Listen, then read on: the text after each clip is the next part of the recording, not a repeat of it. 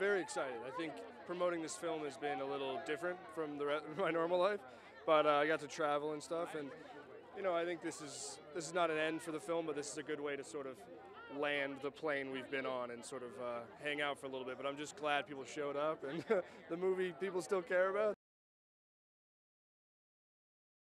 For the film, it's exciting. Yeah, I think they're here for the film and sort of the experience that this film has given them. And obviously, if we could sort of recreate that same feeling when they read the book as would translate to the movie, that's job well done.